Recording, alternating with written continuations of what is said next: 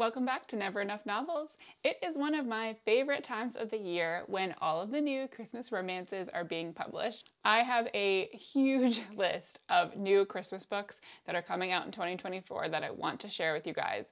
So instead of just putting them all into one enormous video, I've decided to split this into 3 parts. So today we're going to go through part 1, and I'm doing these kind of by release date. So most of the books that I'm sharing today are either already published or publishing very soon, so that you can grab these as soon as you want if you're interested in them. I have 6 books to share with you today. Most of them are kind of sweet, Hallmark-like Christmas romances, and then I have one particularly steamy Christmas romance at the end. All of the books will be linked down below, so if you decide that you want to buy them from Amazon, you can help support this channel as well. And make sure you hit like on this video and subscribe so that you'll see the future parts of this Christmas romance series. First book I'm sharing is The Holiday Cottage by Sarah Morgan.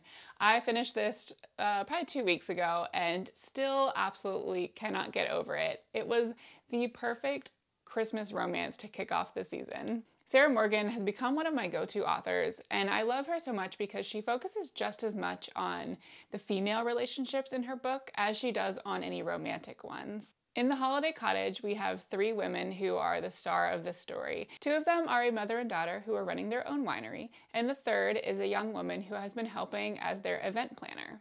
Imogen is kind of a loner. She has very little family. Her only family is like a mother who just has been very inconsistent and not exactly the loving mother that you would hope for someone. So when Dorothy, the owner of the winery, realizes this, she invites Imogen to stay at her cottage for the season. Now, Dorothy's daughter is not happy when her mom makes this decision, and we kind of find out there's some connections to Imogen that make them uneasy about kind of having her around. But when Imogen realizes a family secret, they kind of have an opportunity to come together.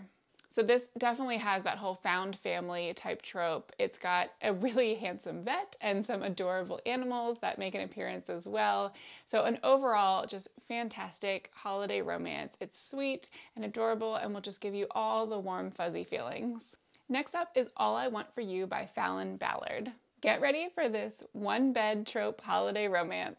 Our story begins when 2 romance writers and professional enemies end up at the same inn a few days before Christmas. To make matters worse, there is an inevitable snowstorm that forces them to be stuck there for a while with no way to leave. And of course, they discover that there isn't enough room at the inn, so they will be forced to share a room and share a bed. But they're both struggling a bit with their writing, and honestly, maybe this really unique scenario can help them both get out of their respective ruts that they're in. This sounds like just an enormous mashup of all of my favorite tropes, and you throw in the Christmas aspect as well, and you've got a book that I cannot wait to read. The next book is another one that I've read already, and that is The Christmas Crush by Noelle Douglas.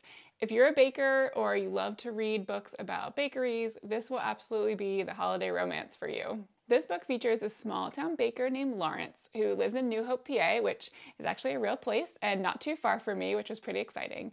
And his bakery is being threatened by this cookie conglomerate that wants to build a new location in New Hope. That project is being led by Elena, who is one of their marketing executives. So she comes to New Hope to try and convince the people there that this new cookie company will be a great addition to the town. And her and Lawrence immediately clash at the first town hall meeting, and he's trying to let everyone know that this is going to threaten their businesses and bring in more chains into New Hope, and all these small businesses are going to go out of business if this is allowed. So they immediately do not hit it off. But over time, as she spends more time there and spends more time with Lawrence, kind of getting to know him and his bakery, they notice that there is a definite attraction between the two, and some friendly competition might just lead to sparks flying between them. But at the end of the day, she still works for the enemy, and she has a job to do to make this new location successful, while Lawrence wants to keep his bakery afloat. These two need to figure out how they can handle this unique situation and end up in a relationship together, but also doing what's best for them professionally. This was just such a sweet book. I gave it 5 stars. I just ate it up. I loved reading all about kind of the small town bakery versus the cookie conglomerate and how they each handle business differently. And the relationship between Elena and Lawrence was just absolutely adorable. They fell head over heels so fast, and it was really cute watching them kind of do all these Christmassy things together and figure out this new relationship. I highly recommend The Christmas Crush. It's definitely one that you're going to want to add to your list if you're a fan of any sort of Hallmark movie. Next up, we have I'll Be Gone for Christmas by Georgia Boone. If you are a fan of the movie The Holiday, then this is the Christmas romance for you. It is kind of based on the same idea where two individuals do a house/apartment swap just for the Christmas season. Clover and Bee are our main characters, and they each have a different reason for needing a change of pace in their life. Bee is looking for a quiet retreat to leave behind her busy tech job, and Clover can't stand to be around her Christmas-obsessed small town while she is feeling kind of down in the dumps. So the two swap places and also essentially their lives for a bit. Bee starts getting to know Clover's ex-fiance, while Clover spends a lot of time with Bee's sister. And both women seem to find exactly what they're looking for and maybe more this holiday season. I love that this is both like a Black representation and queer representation all wrapped up in one holiday romance. I think we need more of these, so this is one that I'm really looking forward to reading. And like I said, if you're a fan of this holiday swap, house swap idea, I think this would be a really fun romance for you this season. Next up is a book called Kiss Me at Christmas by Jenny Bayliss.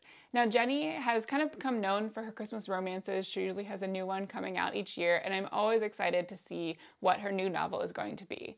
This year's in particular is fantastic because it features a middle-aged woman as the main character, which I think we need more of in our holiday romances. Harriet is less than thrilled about the whole Christmas season this year, especially because her teenage daughter is going to be spending the holidays in New York City. So she doesn't really have anyone around to spend Christmas with and figures she'll just lay low and kind of avoid the season this year. And one wine-fueled night, she kind of consoles herself with a massively out-of-character one-night stand.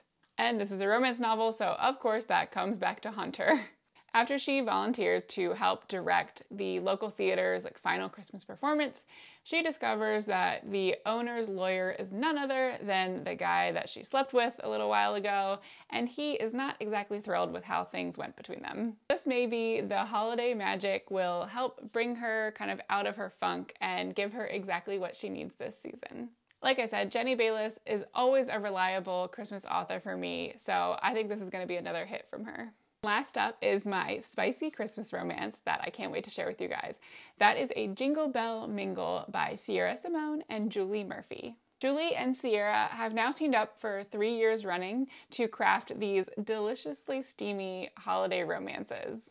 They always have some sort of connection to the adult film industry, whether it's actresses that work in there or directors writing these type of scenes. So it gives our classic tropes a steamy twist. In Jingle Bell Mingle, a one-night stand between two people leads to an unexpected roommate situation, which might ultimately lead to the love of their lives. Sunny is a part-time adult film star who recently sold her first screenplay to the Hope Channel, but with a looming deadline, it's feeling impossible to meet their requirements.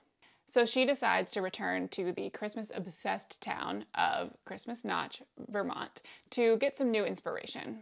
Isaac, on the other hand, is a former boy band who is now the owner of the town's largest mansion, an old historic home. He is planning to hole up there for kind of the month of December and attempt to write his first holiday album because his studio has been begging him for new music. So he's planning to just hunker down and focus on that for the while.